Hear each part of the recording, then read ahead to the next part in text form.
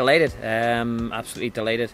We made hard work of it in the end, but I think when you come to these cup games, it's all about trying to get your name in the hat for the next round, and thankfully we've done that.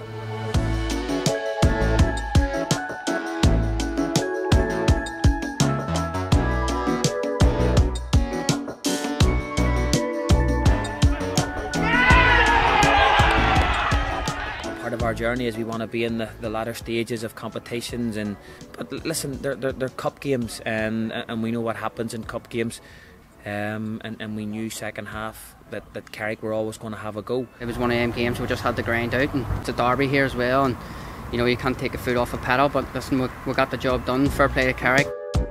Positives are we're in the semi-final, we play Crusaders, and we got to go and look forward to it. The Premiership teams were saying that they were outplayed, and the teams coming in hadn't played enough, but I think the longer all those games went on, the teams that hadn't been playing were always going to find it very, very difficult to keep up, especially with Premiership teams. But I think great credit needs to go to all of them, that they took that chance and they put their names in the hat and away they went, so I think they get great credit for that.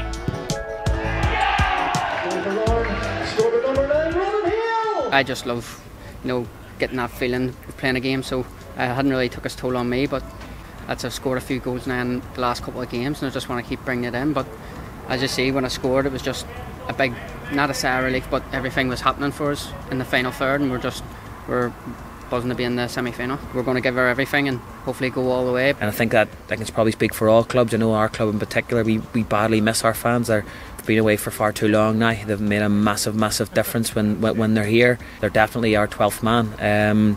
So if we can get fans in for the semi-finals, I think it will be absolutely and utterly superb.